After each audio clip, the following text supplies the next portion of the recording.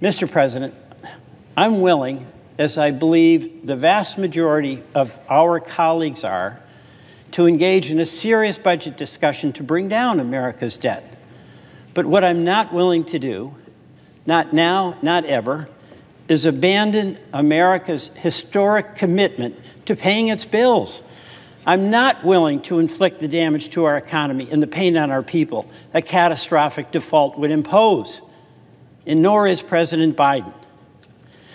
And while leadership talks continue, all of us must be mindful of the real peril we face, and we must take the precautionary step of reviewing the 14th Amendment in its requirement.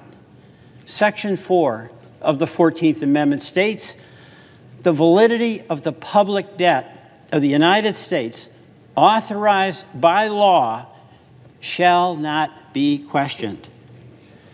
The Constitution is saying what we all know. A debt incurred is a debt that must be paid. Mr. President, we cannot do this. Mr. President, we must not do this. Mr. President, we must, as America has always done, pay our bills in full and on time. I yield back.